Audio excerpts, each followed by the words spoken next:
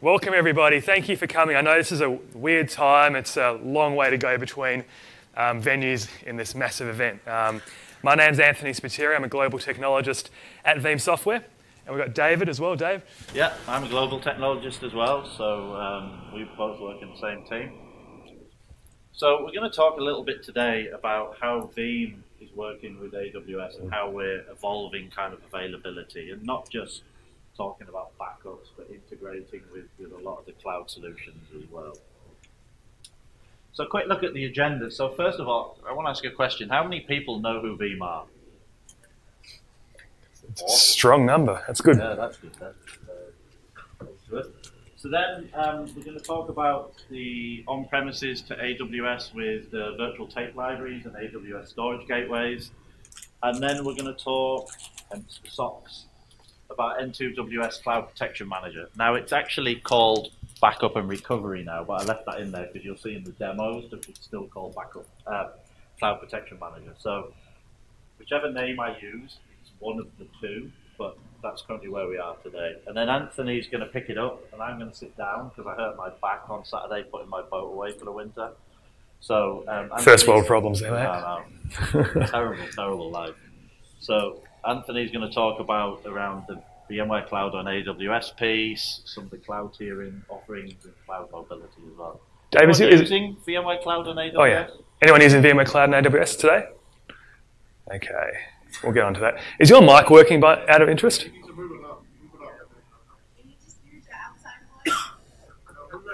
You don't want him to speak. You don't want this guy to speak loud. It's dangerous. Yeah, move it up. It doesn't work better. Hello. I don't think it's working. It's not on. If I talk like this, does it work? No. Right. Let's work on this technical difficulty. Okay.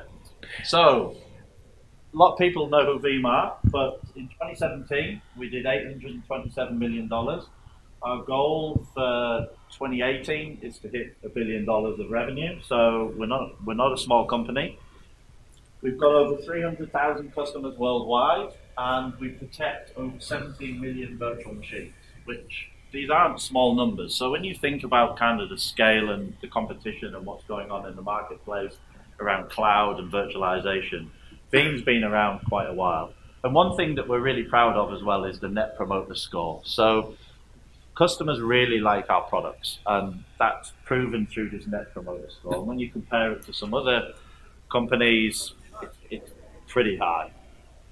So, as we mentioned, this kind of proven history of success. I'm not going to go into too much detail on this because a lot of people know, and we kind of prepared with this being an AWS conference that not a lot of people would know who Veeam is. But essentially, when you look at what Veeam's doing and where they're going, we're an industry leader. When you look at IDC, all the tracker reports like Gartner's Magic Quadrants, all those kind of things, you can see that year-on-year growth from Veeam has been quite phenomenal in what they've been doing in the data management space. And there's kind of a misconception that all Veeam does is backups, and that's not the case. When you look at what Veeam's doing now around cloud mobility, helping customers move to the cloud, come back on premises as well, there's a lot more to it than just doing backups. You can see as well, we mentioned the Gartner Magic Quadrant. When you look at where we were kind of 2014, you can see we've come on quite a lot. From a visionary perspective and also from a leader's perspective, this is quite an achievement as well. When you think Veeam was started 2007, was it? Yeah, 2006, 7, yep. 2006, 2007. This is quite a fundamental trajectory that Veeam's been on from a business perspective. And yeah, if we look at the why, well, mine's really loud actually, isn't it? So we've gone opposite. Oh, you're talking to me. Like that. It's a bit awkward though, isn't it? We're English and Australian, but we're not that English and Australian. All right, that's a little bit better. So, 3 founding principles of Veeam. The why. Now, why does Veeam exist? So Veeam, was built for the virtual world. We're sitting here, 10, 12 years later, at a virtualization type of conference. I mean, you look at AWS. A lot of what they've built on is virtualization as well, right? Even though it's in the public cloud. So Veeam was built on the back of what was traditionally VMware's wave, okay? The virtualization wave that kicked in that's not me, it works now, in 2006, and we've continued on that trajectory. So what we say is we were born in the virtualization world, but now we're actually growing and expanding and evolving in the cloud world. One of the big strengths of us is that we're a partner-first company. We work through a channel play. We don't have our own services. We don't offer anything as a service. Everything we do is through our channel partners and through our great network of VCSP partners as well, which is our cloud provider program. Is anyone here, I know there's one in the room, but is anyone here a Veeam cloud provider in the room, apart from the one? Okay, very good. We've obviously got a strong provider there and a strong series of cloud providers around the world. But one of the biggest things for us as Veeam is that Veeam just works. As a technology, one of the reasons why we're able to penetrate initially in the early days is because you could install Veeam within 7 clicks, you could back up and have your systems up and running in the backup space. So the fact that it just works is still very crucial to what we do as a company. And with that, the key platform differentiators, easy to use, building on the fact that it just works. We've got granular recovery, we've got scalable infrastructure. Some might say, outside, our competitors say that we don't scale. That's far from the truth. Being software driven means that we've got the ability to scale at your will. The reliability is important, okay? We have this portable data format, the VBK format, which is our proprietary way to store backups. But that particular format is absolutely transportable, giving our customers the flexibility of choice to be able to store their data on any storage solution that they want. And we're certainly expanding that when we look at the cloud tier that we're going to talk about a little bit later into that public cloud space. And flexibility, okay, being software defined is important, okay, being able to manipulate the software, have the orchestration and automation that goes around with a software driven approach, but also hardware agnosticity. Being able to get you guys choose what hardware you want to have your backups on and not be locked in by vendors that actually offer an all-in-one solution. It's a key differential. And as we're about to see, a lot of the things that Dave and I are going to talk about are the fact that we are now moving in that cloud-ready space as well. Yeah, so, you can hear, I can hear myself now as well, awesome. That one definitely works. So when we're looking at what Veeam's doing, and as I mentioned, Veeam just isn't a backup company. They're building this hyper-availability platform, this platform that can be leveraged to manage the data, whether you're on premises, out in the cloud, whatever platform you're running on. And when you think about what's going on from SaaS-based platforms, Edge and IoT, but also whether you're running on premises in a private cloud or maybe using a managed cloud or the public cloud, Veeam has a solution that can help provide and manage all that data. And it's a big challenge when you think about how you're doing your backups, how you're looking after all that data. And when you think about the actual scale and growth of data compared to where we were 10 years ago, and back in the days of just single servers running well, I used to keep them under my desk and I used to give them little names and polish them, and they were my little babies, and then I'd have tapes and I'd take them out and I'd drive down to a safe and put them there. That's not really a solution anymore when you think about just how much data is on your iPhone. The amount of photos that you take. And as you look at a business, this scales exponentially because it's all about the customer data.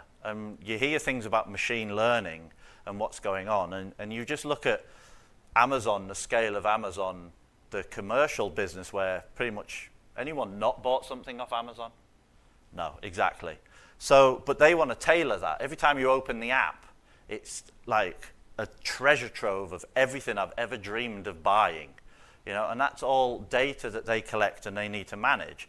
And it's no different with your bank now. You open your banking app and it's like there's 17 different credit cards that can give you the best returns on your investment, which is actually what they call it, but you're just spending your own money. And they manage all that data. So being able to, whether it's running in the cloud, whether it's running on-prem, doesn't matter whether it's on Hyper-V, vSphere, Nutanix. I have an ex-VMware background, so I still struggle to say the word Nutanix, but it's really complicated how you manage that. So Veeam's providing that all-in-one hyper-available platform that can help you manage that data, so you always know where it is in the event of a disaster, so you can get your hands on it. So one of the ways that we can do this is what's called on-premises to AWS with virtual tape libraries. And essentially how it works is you have these on-premises AWS storage gateways. Anyone using virtual tape libraries? Yeah, okay, a few of you, great. You want to come up here and explain it? So essentially what these are is it presents itself to the Veeam backup and replication product as just a tape repository, as if it's a physical tape that you would just use, that you always see in your data centers. But essentially what it's doing is it's taking that data, the Veeam backup and replication just points to the storage gateway, which then simply connects over the internet out into Amazon S3, the object storage platform. And what this allows you to do is essentially just leverage S3 as a cheap repository for all your backup data. And it's really simple to set up. You just go in and you just, once you've deployed the storage gateway, told it your S3 bucket, you just kind of go along and then you say to backup and replication, here's my tape repository, and off you go. And then the beauty of that as well is you can leverage Amazon Glacier, which is even cheaper than S3, to actually start using that to store your backups for long-term retention as well. So it's a real simple, cost-effective solution. To just be able to go and deploy and use Amazon S3 to store your backups. So how many people are using object storage today? Just in general, not just for backups, okay? How many of you are just using it for backup storage as well? Okay, a few of you, cool. So now we're going to talk about N2WS backup and recovery. Now, N2WS was a company that Veeam acquired earlier in this year. And essentially, they provide, and the product provides, native AWS backups. So all your instances that are running in AWS, all your databases that are running there, backup and recovery, which was formerly called Cloud Protection Manager, allows you to back up all those workloads and all those instances running out in AWS. So when you look at what's kind of going on is everyone knows what AWS provides. You know, you've got like your EBS snapshots, you've got your Lambda scripting, you've got regions and availability zones, so you can architect your applications to span multiple regions, multiple countries, wherever you want to go. And Veeam and N2WS bring in a lot of capabilities that aren't currently there in the platform. So things like disaster recovery. That's a real critical one, because it's not just a case of building your instances and spreading them across the world. It's how do you protect those in the event of a failure. You can do cross-account disaster recovery zones as well. So when you think about security zones in AWS, and the way that an account is essentially a security boundary in AWS, using N2WS backup and recovery, you can actually replicate into different accounts and leverage those to spin up instances in the event of a failure. So has anyone ever heard of the company called CodeSpaces? No? Okay. So CodeSpaces, back in 2013, 2014, it's quite a good example to talk about this. They essentially were like the enterprise version of GitHub. They hosted code for enterprises who could pay them a subscription fee, log in, developers could collaborate and all that kind of thing. Quite a successful business. It was a really good product. And back in 2014, the CEO suddenly got an email saying, if you don't pay me, I think it was something like $10 million, I'm going to delete all your data. And the CEO was like, the kind of thing I would have done. Yeah, go away, whatever, do what you want. And he's like, no, I mean it, I'm going to delete all your data. And they're sat there thinking, well, even if we've been hacked, it doesn't matter. All our instances are backed up into S3, all our databases are stored in S3, we have backups all around the world across all the regions. They thought their application and their solution was really safe. Now, the problem was, what they didn't know was this guy had managed to hack their root account. So everything was running under one account, and they had access, this guy literally had access to everything. So when they refused to pay, he deleted everything. So that was it, game over. So you literally like logged onto their website a day later, and it just had one page saying, we're really sorry, we're out of business, we have no way to recover any of this, we're going to have to pay all our subscription fees back to our customers. Clearly they'll have spent some of the money as well, and they just completely collapsed overnight. So that kind of shows some of the issues. And it's not just the cloud that these challenges happen. It kind of goes on as well on-prem as well. We've seen it so many times, you know, some of the big commercial vendors, you know, get all the credit card details hacked and all that kind of thing. So having these capabilities native in AWS is really critical to running production environments in a public cloud. So how do we do it? Well, essentially, we deploy a Cloud Protection Manager instance in AWS. Really simple. It's in the Amazon Marketplace. If you search for Cloud Protection Manager or you search for Veeam Backup and Recovery, you will find that there's an AMI in there that you can deploy really quickly, and you can stand this up really quickly. There's like a free tier as well, so you can deploy it, test it, play with it, see how it works. Now that server essentially does API calls into the AWS platform, and all your different services you've got running, whether it be MySQL, MongoDB, you've got maybe Windows instances running there, you've got Active Directory out there, it'll just take some snapshots of them, and it'll automatically call those snapshots and store them on the EBS storage area. And what this allows you to do is then manage all those snapshots. How many people use snapshots in EC2? Okay. How many people have lost control of their snapshots in EC2 and wondered where they are, and you've got like 50 in this region and 100 in that region, and you know, it's great, you can see them all as long as you click through every region. When you look at CPM, it manages all those snapshots for you. So you can very quickly, looking at your backup policies and everything, take full control of that data and all that disaster recovery information. We also, with the latest version, brought in S3 support. So now you can take copies of those snapshots, and I'll show you in the demo in a minute, copy them out to S3, so you have a second copy of that data. So when you think about what I was just talking about, code spaces, if you've got all these snapshots and they're all in one account and then something happens, you're kind of in a similar situation. Well, with CPM, you can actually copy those out to S3. You can copy them out to a different account as well. So it's not just the same account with S3. You can set up permissions and access and all that kind of thing. And then, so you have multiple copies of your data. And then with the integration of the solution that Veeam has called Veeam Availability for AWS, leveraging Veeam Backup and Replication and also backup, the N2WS Backup and Recovery, you can then even copy these back to on-premises and have multiple copies. You can restore the instances out to your on-prem environment. So if you've got vSphere, for example, you can actually restore these directly, pull the copies down from S3, restore them onto vSphere, Nutanix, whatever you've got.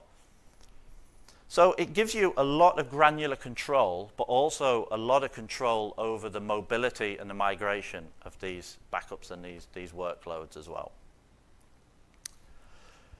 So when you look at it from quite a high level perspective, essentially what we're doing is Cloud Protection Manager takes copies of all these instances in EC2. We leverage the snapshots in EBS as short-term backups. You know, if you're going to have thousands and thousands of snapshots that are maybe hundreds and hundreds of gigs getting into terabytes, it's going to get quite expensive. So then you want to start looking at doing archiving and long-term repositories out into S3 as well. So you can leverage that. And then with Veeam Backup and Replication, it's really easy to bring them back on-prem, move them around, restore out to AWS, back to AWS, do whatever you want with them. And you'll see in a minute in the demo. So it kind of gives you a lot of control around that. And I'm going to open it up for 30 seconds. Do we have any questions so far on that? Yeah? No, not today. So coming soon, some point, yes. Yeah? You mentioned about EC2. How about the database part of it? Does it do backups for RDS and your SQL and Oracle databases if you have any? Yeah, so it does. You can back up all the databases, With the current version, you can't archive them off to S3, but you can back up all those database services. When we look at, if we go back. Or are you talking about inside the EC2 instance? No. Or separate? Yeah, RDS so services, yeah. we support like MongoDB, Cassandra, MySQL, Amazon DynamoDB, all those kind of ones, and it'll take all the snapshots and store them all in the EBS snapshots as well. So now we'll go to the demo. Sorry, I had the lady flicking around. You opened a can. I wasn't clear to his point if you're talking about backing up those databases from RDS or if you're running those databases just on an EC2 instance. So if it's running in an EC2 instance, you're going to back up that instance and take a snapshot of that instance. If you're running them natively in the Amazon services, then you're going to take snapshots of them services. So they're two fundamental different things. So if you've got a database, it's not agent-based. So there's not an agent in there that's just going to back up the database. If it's running in an instance, you're going to actually just take a snapshot of that whole instance. Okay? Yeah. I'll continue. Keep some more till the end, and then you might win a pair of socks. So this is Anthony's laptop, so if it all goes wrong, I'll defer to him. Yep. But essentially, when we log in, we can see that we've got Cloud Protection Manager, which is now called Backup and Recovery. And you can see straight away that we have the backup monitor here. So this is where we're monitoring all our backups. We can see the status of them, what's been running, what's been going on with S3, has everything been copying off correctly. We can very easily set up policies as well, so we can define what our backup targets are, where we're going to copy them to, how we're going to manage them, do we want to do disaster recovery and replicate these to different regions. And we can also run our policies straight away. So what I'm going to do here is go straight to our S3 repositories. And I'm going to create a new S3 repository. And essentially what I'm doing here is telling Backup and Recovery, Cloud Protection Manager, that I want to essentially allocate an S3 bucket as a repository to this. Now you have to have the bucket created. So, and I'll show you in a sec that I haven't actually created the bucket straight away. So what I'm doing here is configuring the regions I want to do, and I'm going to give it a bucket name. And then as I'm doing it, I suddenly remember, oh, I haven't created my bucket. So I'll go over to the S3 management console, and I'll create a bucket purely for this. So as we're creating this bucket, we can also see my ability to not understand uppercase. So I now go back and realize I should have read it sooner. And then we'll pick our region. So we'll say Ohio. We'll say next. And I'm not going to put on any versioning or anything like that. I'm just going to create a standard bucket in S3. And I'm going to create the bucket. Now we can see here that it's just a standard S3 bucket. So now I'm going to go over back to Cloud Protection Manager, put in the demo, the bucket name, and then I also have the ability to enable encryption. Now this isn't encryption at the S3 layer. This is actually encrypting the snapshots being copied over. So we can give it a password, and essentially they're encrypted as they're being copied over to S3. So it's really easy. We just say, give it the bucket name. And we can see here that we've got the S3 demo configured, what the AWS bucket name is. And now we're going to create a policy and assign some backup targets. So we'll give it a name, a demo, and my typing is atrocious. Can't even see your fingers moving. I know. I'm amazing. So, and then we have the ability as well to pick how many generations we want to save. So essentially how many of these backups do we want to keep locally in EBS. So now we're going to click on backup targets. We're going to pick a particular VM, an instance. So we'll say demo Linux, and we'll just add that as a backup target and into this policy. Now what we need to do is tell it that we want to copy this as well to S3, so we'll enable that. How many copies do we want to keep? What buckets do we want to use? And then we'll simply say, right, run this particular policy. So it started, and the gods will come along, and we'll see that what's going on here is it's in progress, and as if by magic, it finishes really quickly. And now the backup's completed. So we can see here that that backup was successful. It's took a snapshot of that instance. It's stored that instance on the EBS storage environment, and now we're doing a copy to the S3 bucket. So we can go into the S3 bucket itself, and we can actually see what's happening here. And if we look, then we can see a lot of kind of UUIDs around this, and then we see a lot of the block stores and the metadata that is kind of proprietary to this platform that we use to back up all our data. So these are called like OVBKs, and this is what we use in Veeam. So essentially what we've done there is very quickly we've created an S3 repository, we've connected to it from Cloud Protection Manager, we've backed up an instance, and we've copied that snapshot out to the S3 repository. Now what we're doing is we've gone to our on-prem environment, and using external repository, which is part of the solution of Veeam availability for AWS, we're actually going to pull a copy of that backup from the S3 bucket and store it locally. So we configure our external repositories. We just simply add it, and we'll give it a name. So we'll change it to external repository.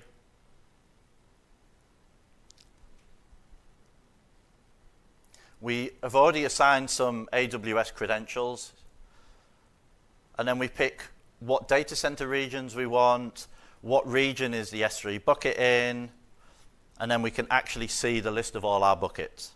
And then all we're doing now is just picking the folder that we've created in that bucket, and we're applying that. So we've essentially told backup and replication on premises that we have an S3 bucket as an external repository that we can use to pull all our backups from AWS into our on-premises environment.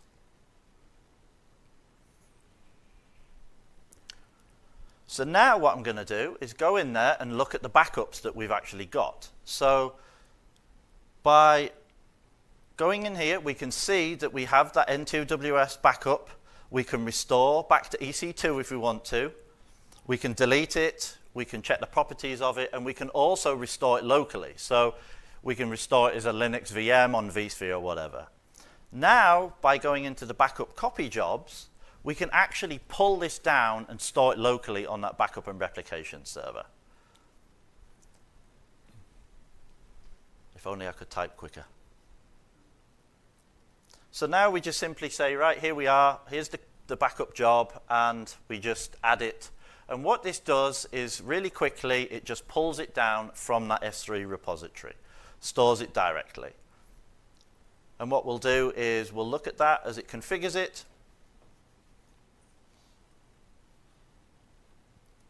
Now we can look at the statistics, and then we'll get like the information of how quickly we're pulling it down. So we'll see the throughput, how quickly it's going. We're seeing that we're actually pulling this down locally. And Anthony's going to talk a little bit in his section about the actual like 3-2-1 rule of keeping multiple copies in different locations and the benefits of that. So really quickly to finish off, we see that we've now got a copy of that backup in our on-prem environment that we can go do whatever we want with it. And we'll switch back. If we can switch off the demo, please. Switch back to there we go. All right, there Perfect. We go. Okay, so a funny story as well. David talked about that company that got done, you know, on AWS. So I actually got done a couple of months ago myself for my own account.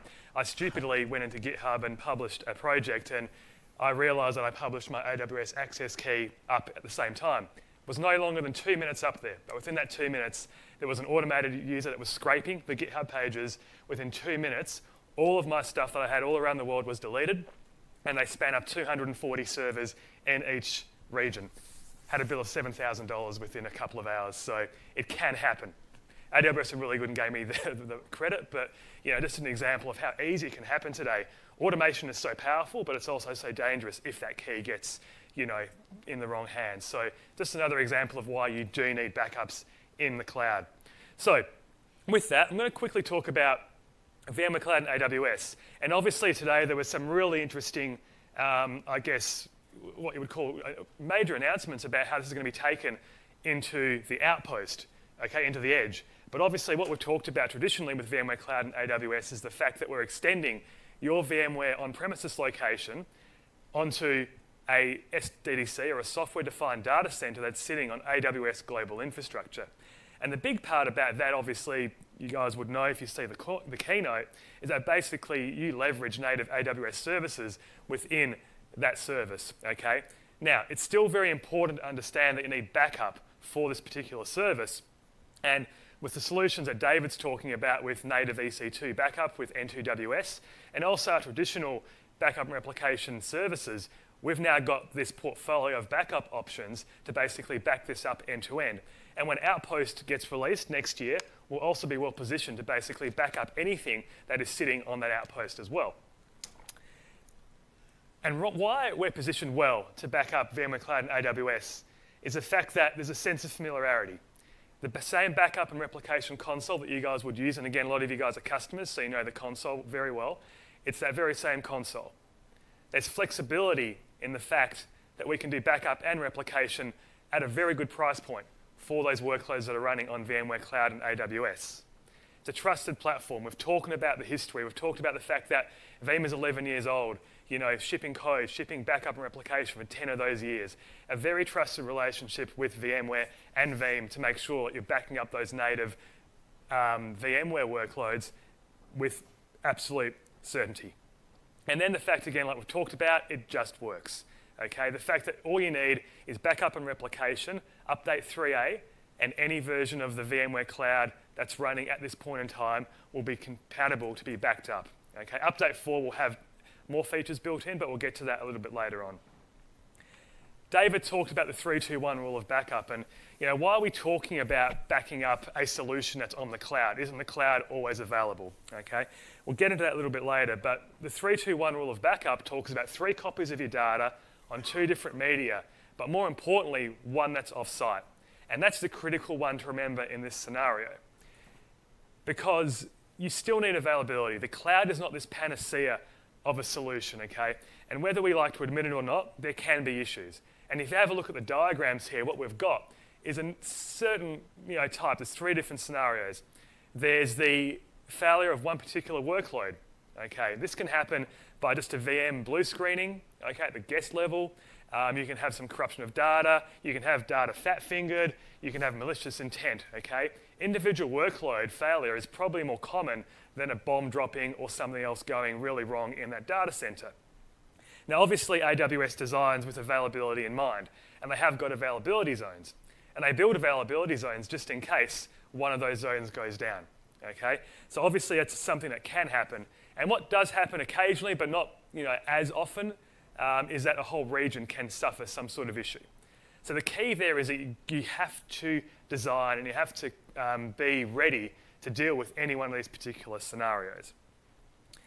And the fact that we have a product that can be installed from the marketplace. So VMware has launched what they call the VMware Cloud Marketplace, not the AWS Marketplace. This is if you log on to cloud.vmware.com. You now log in there where you can actually set up your VMC setup. They have a marketplace. From the marketplace, you can deploy Veeam backup replication with a couple of clicks. Okay, ready to go, all automated. Again, I talked about the power of being software defined. This is where it comes into play. Okay, and while we're a very strong choice for backing up VMC workloads. As we go through this, we're using a few CloudFormation templates. What we're doing is we're deploying the Veeam server into the SDDC vCenter. And what we're doing is we're configuring an EC2 instance that's going to be used as the external repository in the VPC that you've set the SDDC into. Lots of acronyms there. They all work well. The key part here is that we actually set up that repo as well. So when you go to log in, once this process is finished, basically then you've got a working backup and replication server ready to go. Okay, so that's from the VMware Cloud Marketplace. What we also have, and what I've been working on over the past 6 or so months, is an automation script that's on GitHub, and if you guys take a photo of that QR code, you'll get to the page.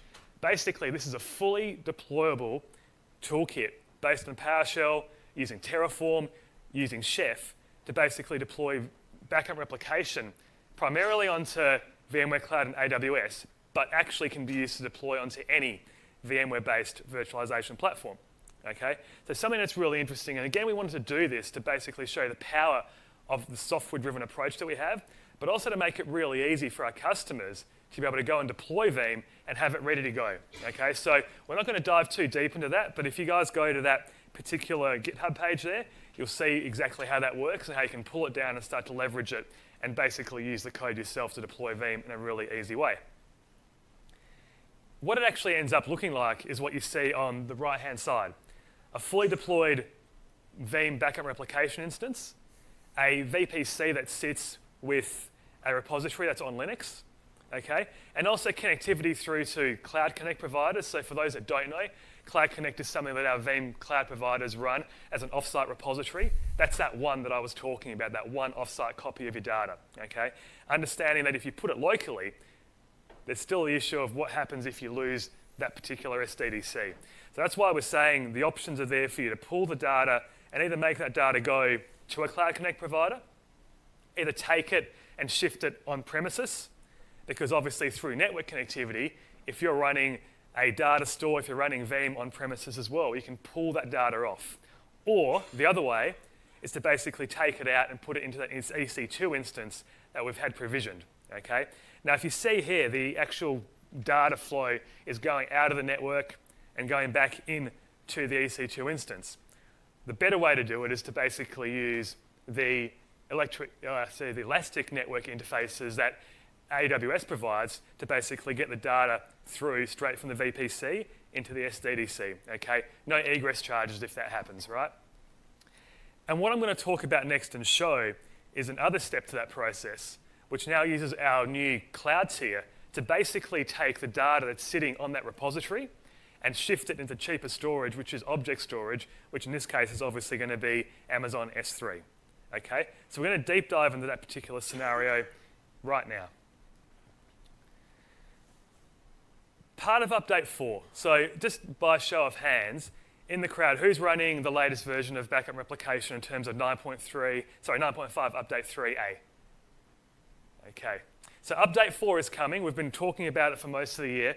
It's going to be coming in probably a couple of weeks for our providers, and it's going to be announced and released in GA in January at our partner conference. But one of the two key features that we're releasing is around Amazon features. So the cloud tier and cloud mobility. So we actually announced this last year, and we announced it under a different name. For those that have been paying attention, we called it the archive tier. But what we've done is we've actually re-engineered it over the past 18 months to make it a lot more smarter. Okay? So now it's effectively the cloud tier. And the basic premise of this solution is that we're taking data that has traditionally sat on more expensive local storage, okay? And it's also addressing the actual reality that data is growing.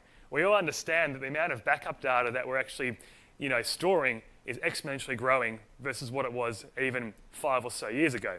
And that data is still relatively expensive. Even though the cost of that storage is cheaper, we're storing more of it. So the fundamental idea of this particular feature is to take that data and shift it to somewhere that's cheaper, okay? And in this case, the best use case of that is object storage. And in this specific example, it's going to be using Amazon S3. And how we do it is actually quite smart now. So for those that know about a VBK file, I talked about it earlier, okay? In the VBK file, we have metadata and we've got the data.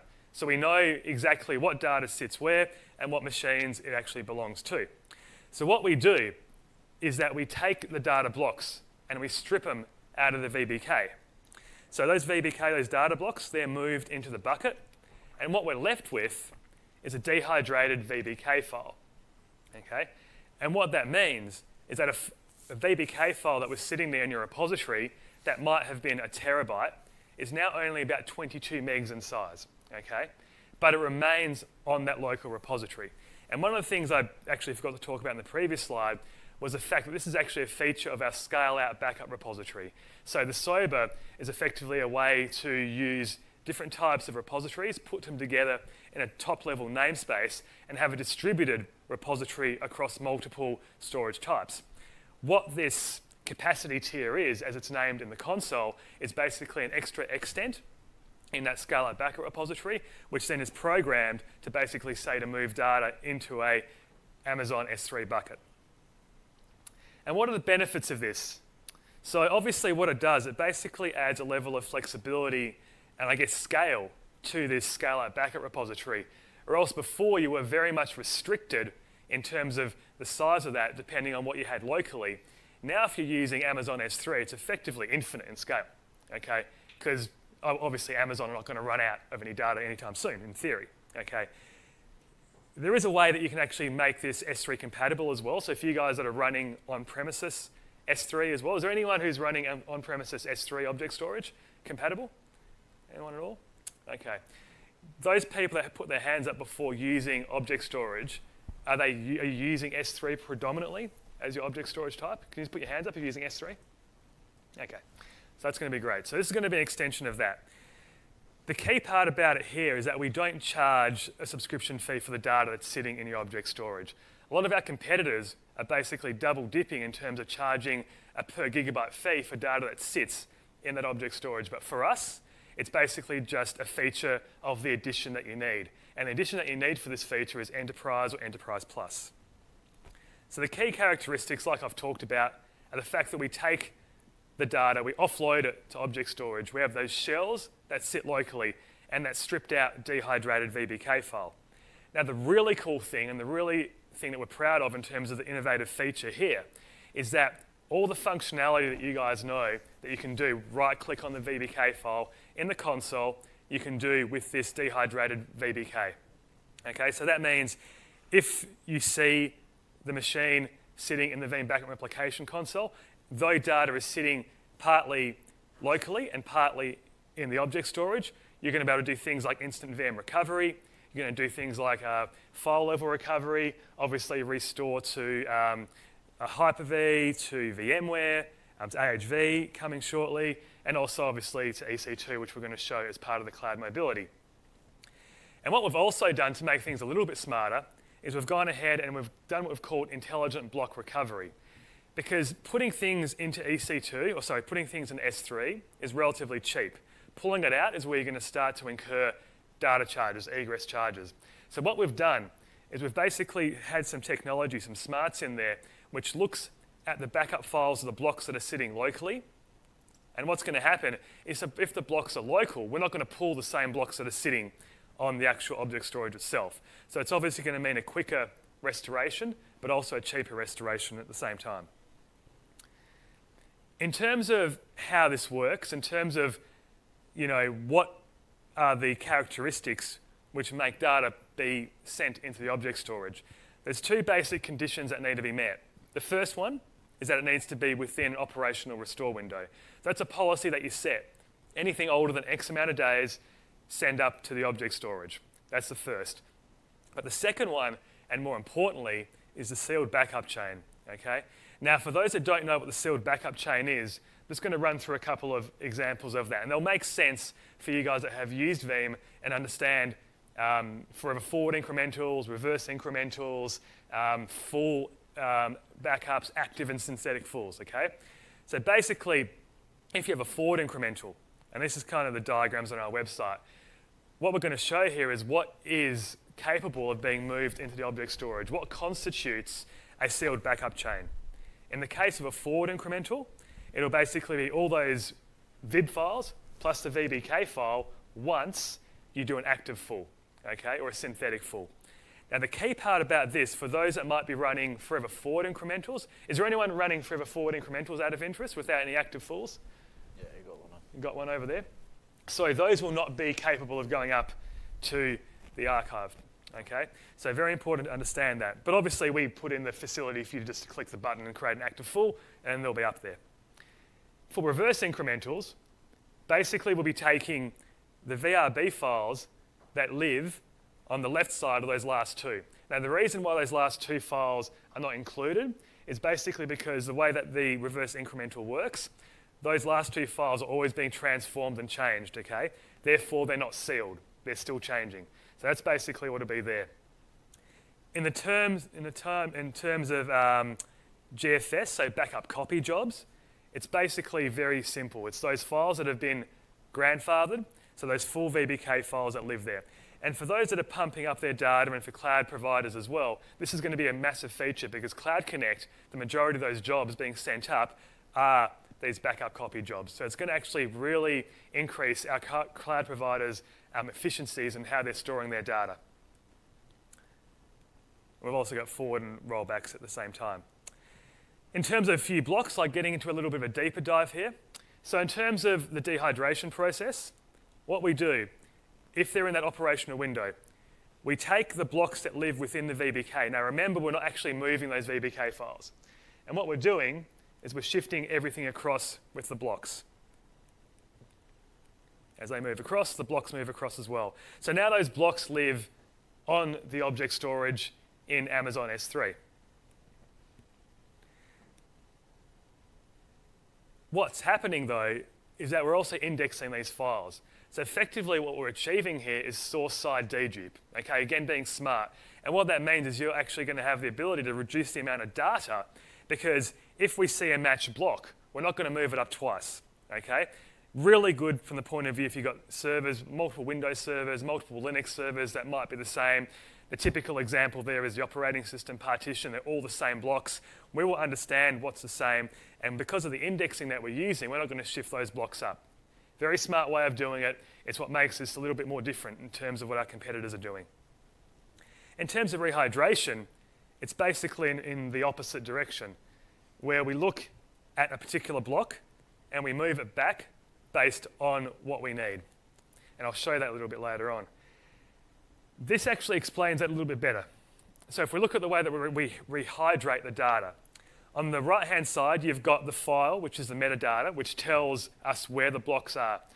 On the left-hand side, you've got a full backup and full backup 2. What we're doing is we're recovering basically the files that are in full backup 2. As you can see, we need blocks A, B, and D. If you look at the metadata that's sitting in object storage, we have blocks A and B. But D isn't there, okay? So what we're going to be doing is pulling that block from the local repository to complete the set.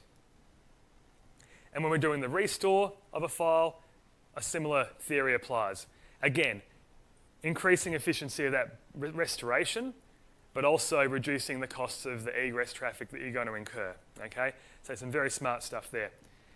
In terms of sizing and costings, basically, if I blow this out, for those that know about our basic features and how we actually configure our backup jobs, we've got 4 levels of, I guess, compression.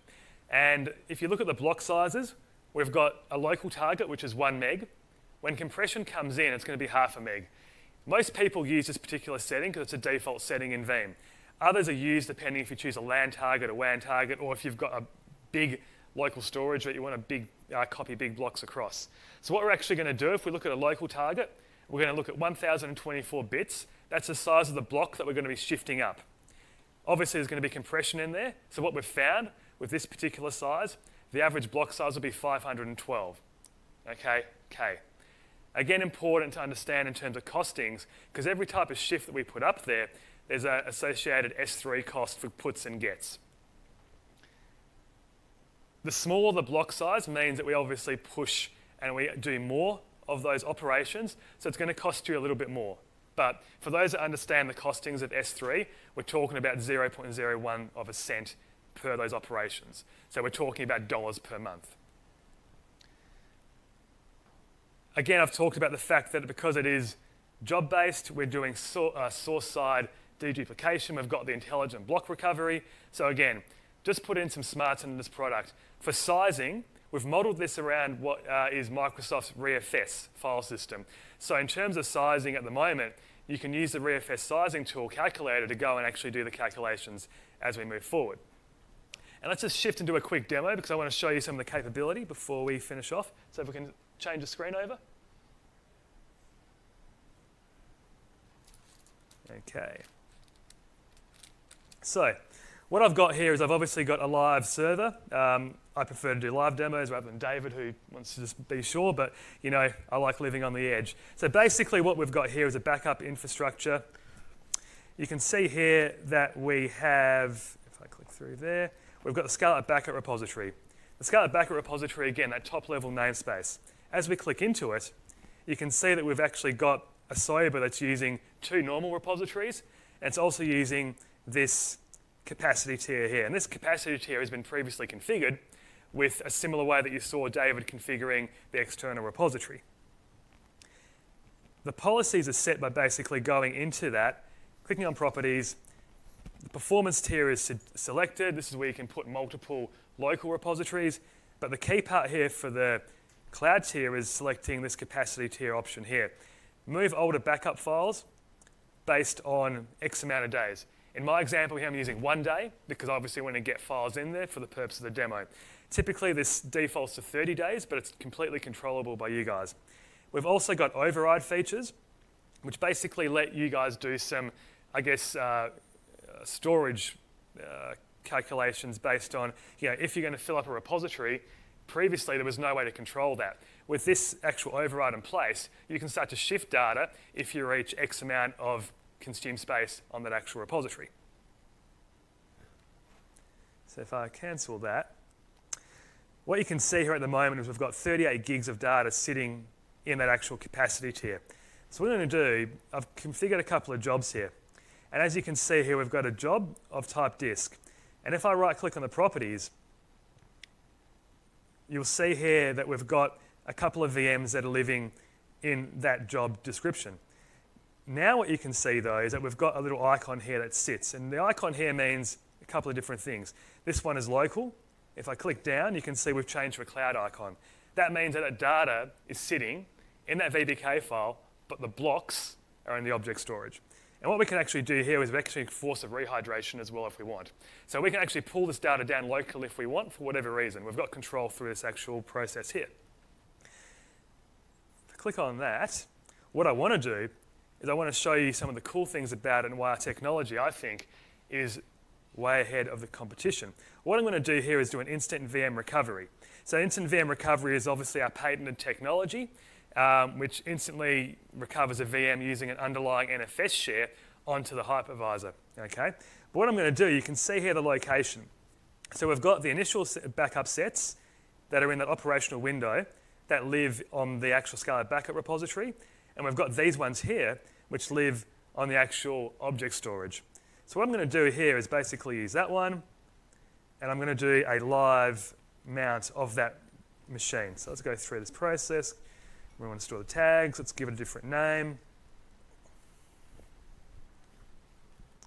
Okay. Next. Storage. Actually, what I'll do, forgot to turn it on. See, this is why I do recorded ones, because then you never need to go back. Yeah, really. There you go. So what I'll do is I finish that. So now it's going to go in the background, and what it'll do is it's going to kick off that job. And that job is going to go and actually mount that NFS share, read the data that's sitting in that repository. But again, some of the data is going to be local, but the majority of it's going to be on the object storage. So if we go and have a look, just to make sure there's no smoke and mirrors, once it actually does the recovery, what we'll see is that we'll start to see some traffic going to S3. But before I do that, let's go and see that it is actually doing its thing.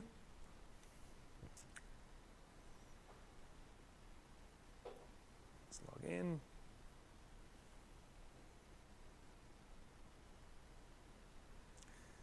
Okay, there it is. So that's the machine there. So you can see here that we're running actually in. Let's turn it on. Where are we? Are we on? Power it on. Okay, so now we've powered it on, but we've got data living in both ends. And what we should see, like you can see there, is basically data streaming from S3. How cool is that? Okay, so that VM is now running, but part of it is running out in that object storage. That's pretty cool.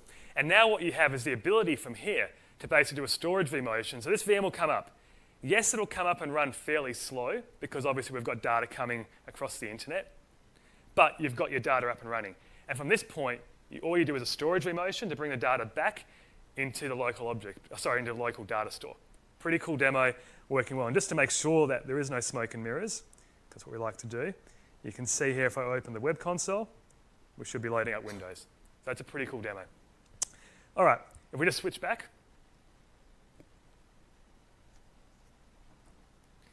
So very quickly, I want to talk about Veeam Cloud Mobility for AWS.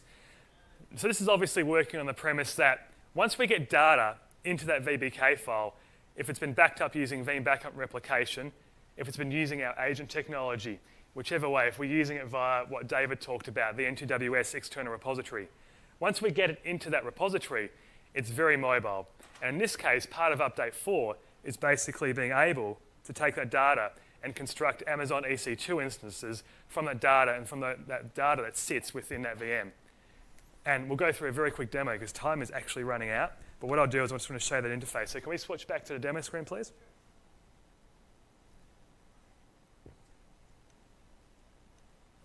Okay.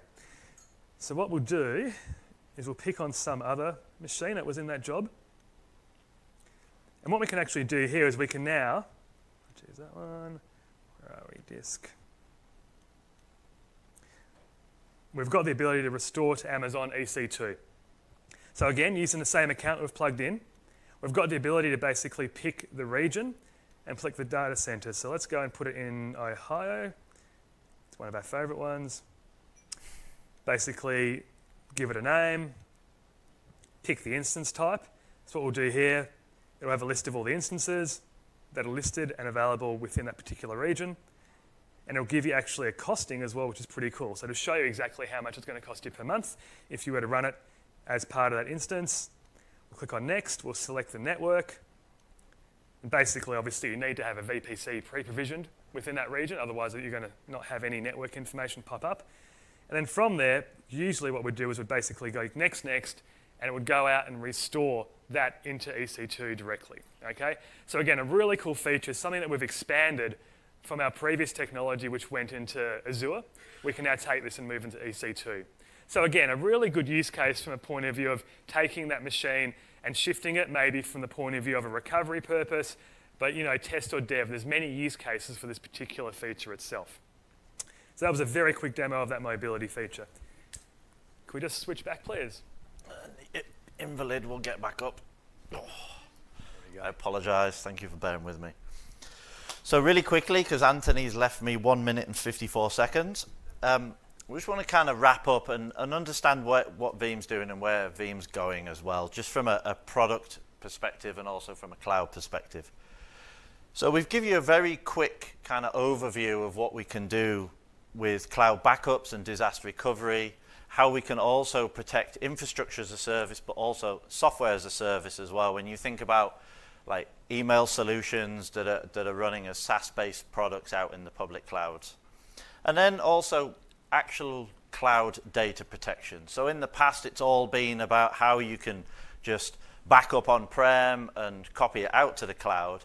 Now what we've shown you today is how you can actually protect all those workloads that you have running out in your Amazon public cloud environments. And when you look at kind of what we're doing, when we talk about that whole data management platform that I mentioned right at the beginning of the session, when you look at this slide, you can see kind of the scale and the complexity of managing that data across all these platforms. So we not only have AWS, but we have things like Office 365, which everyone uses. We've got VMware, Hyper-V, you've got VMware Cloud on AWS. You heard about the Outpost solutions today from AWS, what's going to go on there. And then even things like AIX, everyone thought AIX was dead, and then you go talk to a bank. And Veeam's able to support all these platforms and across all these different regions, essentially around the world, and manage them for you. So I have 15 seconds left, because they are pretty strict here. And the guy who last asked me a question has gone, so I'm going to throw the socks. And it's like a stadium. Whoever catches them wins. And it was the most pathetic throw. Oh my God. To be fair, you should have threw them because you play cricket. I play cricket, yeah. I'm a soccer player. That's why I'm a He has a boat. Yeah. So, but thank you very much. And if you've got any questions, Please come up. please Thanks, come guys. find us outside. Cheers.